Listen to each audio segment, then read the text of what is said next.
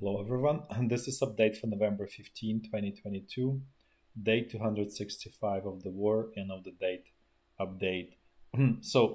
First of all, today was uh, probably one of the largest attack on Ukrainian energy or electricity distribution infrastructure. So the hits were in Kiev, around Kiev, then Zhytomyr region, then Lviv, Rivne, I think a little bit in Khmelnytsky, Vinnytsia, and in Kremenchuk, Kryvyi Rih. So basically, pretty much most of the country. So at this point, there was definitely heavy damage to the those substations or transformers that basically connect the whole energy generation system into one system, electricity distribution system. So there are reports about 100, at least 100 rockets being fired by the Russian side. They were coming throughout the day in about like four waves. And as I said, the damage is extremely heavy. So remains to be seen if this system will be able to sort of restart as one system. Uh, Definitely like uncontrollable blackouts throughout the country and things like that of that nature. As part of this whole attack, so there was a report that two Russian rockets hit Polish territory, killing two Polish farmers, and the hit was somewhere like in this area. This is Lublin region of Poland. So let's actually look at result of this attack. So as you can see, this crater from the explosion. It's after looking at this, it's definitely not a Russian rocket. It's not 500 kilogram of high explosive. It's something much smaller. So giving this, the more likely scenario that this is actually anti-missile rocket that's being fired by Ukrainian defense system, anti-air defense system, and it just didn't go where it's supposed to go. That's more likely scenario. I'm not saying it's for sure because there is not enough evidence, there is not enough investigation, but it, based on this, small, just this picture, it's definitely not typical Russian rocket, which has about 500 kilogram of of explosive. Let's put this way, because if it were to hit this tractor, this whole thing will be simply not like annihilated, but it would be totally destroyed, and the crater would be much larger, deeper, and larger in diameter. So it looks like this is as I said, not sort of Russian strike. However, there is Polish government called Russian ambassador, and then there is National Defense Council being gathered in Poland, and then there is more. On the 16th, there is a NATO meeting to decide what to do about all of this. Like, in my view, it's definitely like, World War III is not happening. Nobody wants to escalate, so this is just going to be swiped under the rug, and just everybody will just move on. Essentially, this is probably what's going to happen in this whole situation. So, and forgot to mention another collateral damage of this Russian attacks. There is a crude oil pipeline that goes from Russia to Europe, and it goes through Ukraine. It's called Druzhba. So it stopped pumping oil through that pipeline, which goes to it goes through the Carpathia to Hungary, which is here where I'm basically a little bit more towards the west.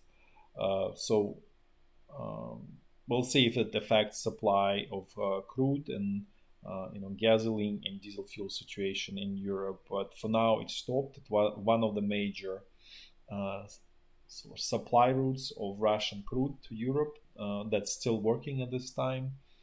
But it's possible that it might be repaired, and everything's going to go back to sort of normal there. so this is sort of relate, like, everything related, all of the strikes that, as we can see, creating for sure some collateral damage, right? And this whole situation threatens to get out of control in terms of other countries being involved in this war, even though technically everybody understands that it's a war of West versus let's say Russia and China and Iran. At the same time, there is no sort of like direct involvement. Then going a little bit, moving to Russia, and I mentioned yesterday that there were a meeting of the um, Russian equivalent of CIA with the US CIA, and it was unclear what they were discussing. And then the Russian head of this, it's called SVR. It's I think literal translation is external intelligence service.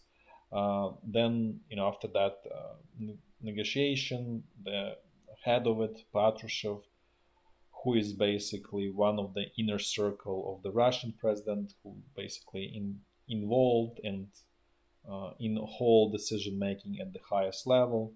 Then he left. Then he went to Iran. But today he gave some speech where basically he criticized U.S., claiming that it's trying to use Ukraine to destroy Russia and so on.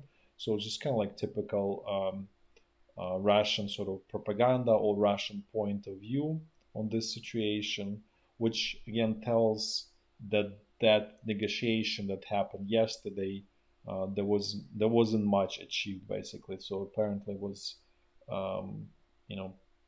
basically a big flop there.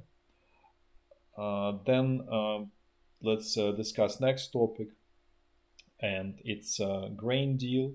So it looks like grain deal is almost essentially done. So unless something sort of sudden drastic happens, it's probably going to be extended. And just a reminder, it expires on November 18th, so it's pretty much almost there. What Russia gets, so Russia basically gets what it wants, which means, first of all, unblocking of Russian fertilizer export around the world. That's one thing, because there was a lot of Russian fertilizer seized in Western Europe, in the Netherlands, and so on. And so now it's being, sort of sold to around the world. As a part of this deal, actually, West even proposes to Russia to restart export of ammonia. So basically, there's like a pipeline that goes through Ukraine to Odessa. It's from the town called Tolyatti, which I think is on Volga. There's a pipeline that's carrying ammonia, and new basically ammonia is kind of like a key ingredient for nitrogen-based fertilizer. I think it's usually called urea or something like that. So it's basically a component, and then it comes through the pipeline to Odessa, and then there is actually processing facility in that port factory. Then it makes actual fertilizer basically. So looks like there is encouragement and sort of guarantees from the West, basically kind of like almost asking Russia to restart export of this ammonia that allows to have more fertilizer on the market. In addition, there's another concession. So if you remember, I spoke about that Rossельхозbank, which is Russian Agricultural Bank in translation. So it will be allowed to use essentially SWIFT in a very limited way. Basically, it will have bank correspondent on the US side, and all of the payments will go through that bank. So it's kind of like very super limited, but it will be able to sort of carry out payments for all of this export operations. So essentially, as I said, Russia will be able to renew its grain exports. So we probably will see sort of some reprieve on the global sort of food and agricultural markets as a result of all of this situation. Now let's talk a little bit more about Russia. I mentioned that internally Russian economy, and I'm not talking about all of this sort of commodity exports, right? Because Russia is a big exporter of crude oil, coal, natural gas. Even though natural gas right now it's going to be on a low, essentially blocked. And then obviously agriculture commodities and fertilizers, which is essentially, um, you know, uh, derivative of natural gas. But beyond this sort of traditional uh, export categories, Russian economy internally is doing pretty terribly. And this is actually reflect, there are numbers for the rental prices in Moscow for one bedroom. The numbers came, and I believe that's for October. So it shows that the prices fell 18.2%. That's, probably everybody realizes it's a huge number for rental. Usually rentals are the most stickiest prices. They almost never go down because there's always, and pretty much everywhere around, wherever you go, there's simply not enough of this rental apartments or whatever it is in around the world.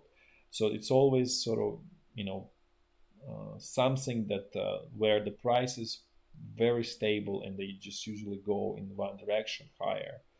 So this is tells that the labor market is in terrible condition in Moscow. And as I said before, Moscow is essentially um, like economic hard brain and everything in one package of Russia, where essentially most of the not actual economic activity, but more where most of the finances of the country accumulated, right? And then most of the headquarters. So everything is like super concentrated business wise in Moscow. So if it fails in Moscow, it's sort of really a bad sign. But however, there is another interesting detail in Saint Petersburg, which is essentially like a second capital of Russia, but it's definitely no match, not even close to Moscow.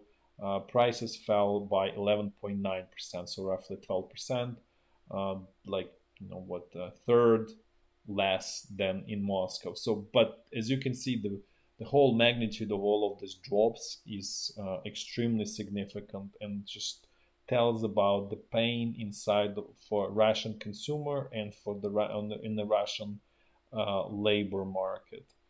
Um, that's I think that's it in terms of the sort of general. Oh, and then another data point that came out from China.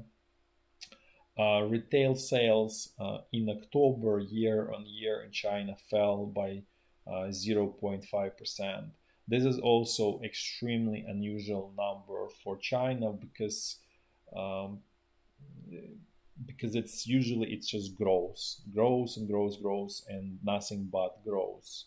Uh, and again, this is what I've been sort of saying here. There's slow motion internal implosion happening in Chinese economy that's in terrible shape. And then, as I discussed before again, there is part that's export oriented that's suffering, and then there is part that's sort of more internal consumer that's basically financed by borrowing against real estate and so on, basically living off real estate bubble. So that is broken because, as you can see, it's actually started to fall.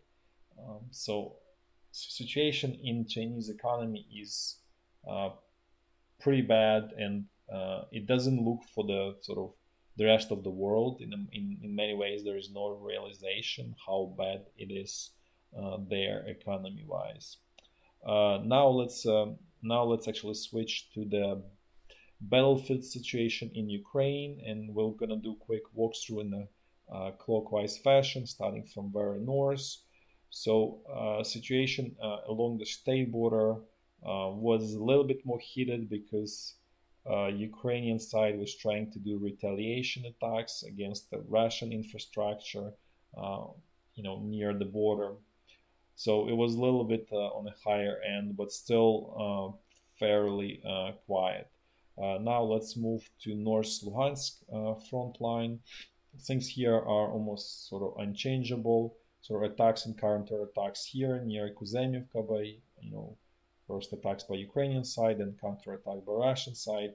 The end result, status quo, no changes. And then also this futile attempts here by Ukrainian troops to basically get to the river and cut through into two halves Russian defensive position, which is again doesn't go anywhere at this point. Now let's move to North Donbass front line. Things here are somewhat looks like a quieter. Not sure if Wagner mercenaries are regrouping or whatever it is, but they were just kind of like sort of regular attacks against Soledar, Bakhmut, and a little bit here near Belogorivka. But overall, the activity is definitely much lower than it usually is. As you can see, just almost three major points of attack, but this whole southern sort of sector was relatively quiet. Now let's move to central Donbass front line. Things here are a little bit more active actually. So as you can see, Russian command is sort of feeling that opportunity to outflank Avdiivka is coming sort of becoming more and more realistic. So it's trying to actively develop this salient here in sort of this northwestern direction in sort of western, well, I guess southwestern direction, and then continue attacks here out of Pisky salient. Then there's again attacks in Marinka, which never go to anywhere. This also attacks didn't go, by the way, anywhere. Then attacks Novomikhailivka, and then there were no attacks in Pavlivka.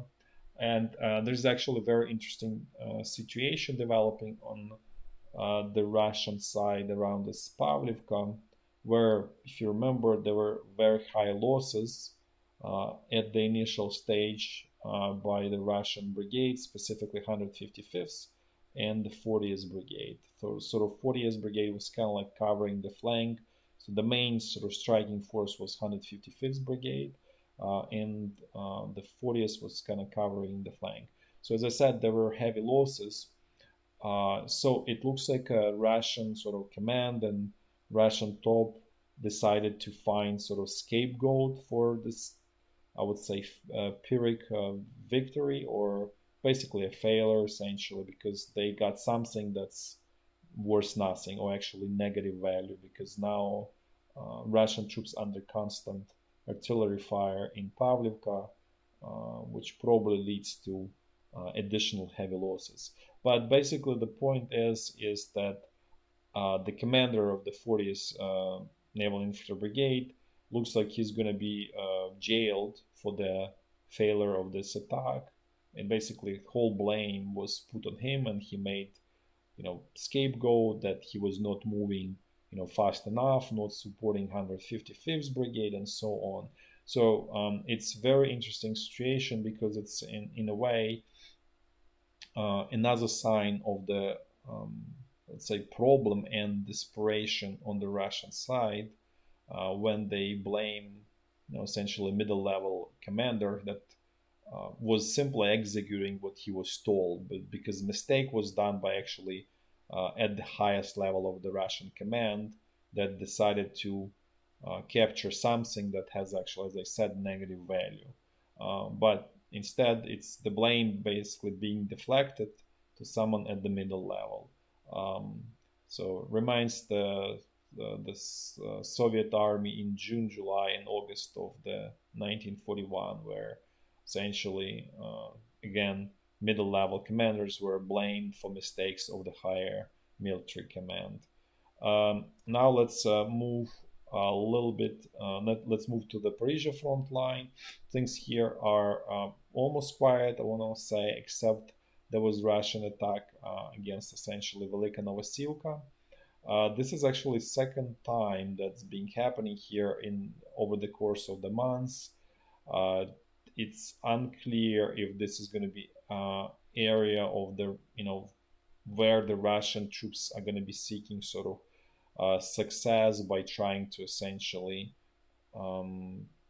attack north and essentially kind of force Ukrainian troops out of this whole area around Vuhledar, Novomikhailivka, that where Russian troops are not successful, and then obviously Velika Novosilka. So this is kind of like one big sort of defense region. Let me actually look. Let's just go back here. I guess this whole area, it's kind of like one sort of interconnected system. And the problem for the Russian side that Vuhledar is super hard to take because it on the higher ground, as I explained again. Then Russian troops are not successful again at this Novomikhailivka, so they're trying to do something in this Velika Novosilka to essentially kind of like destroy this kind of like a southern flank of Ukrainian troops. But so far, it's as I say, bridges too far. Uh, Otherwise, everything quiet on this former Kherson sort of front line. No essential news. There are some reports that some of the units are being redeployed, still unclear where and so on. So as things and as units will be redeployed and things will get sort of hotter on this main remaining front line, I will be providing those updates. Thanks for watching, and until tomorrow, bye bye.